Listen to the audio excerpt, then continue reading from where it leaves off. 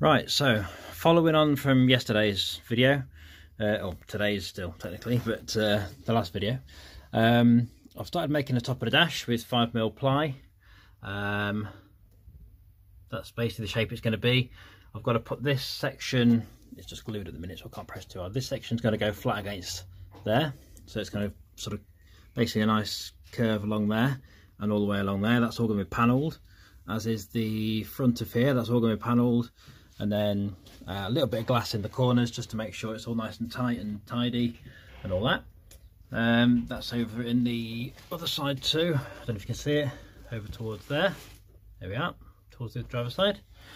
But the main thing I've been up to is I thought I'd do a bit of a sort of show as to what roughly what the final finish is going to look like. Well, not final finish, but what the covering is going to be to make it final.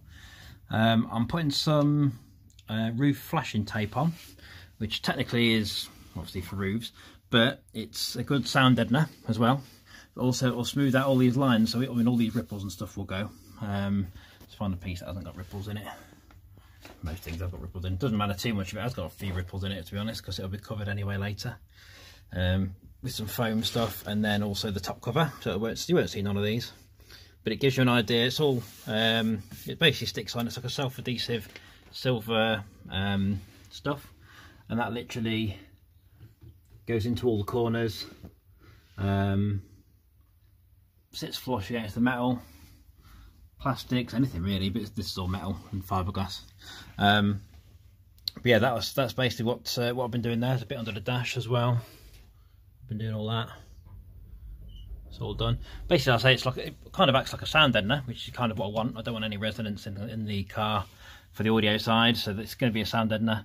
But also, it smooths out the finish originally from what the fiberglass finish was. Hence why I said before I don't really need to do a full smooth flat finish, any of that.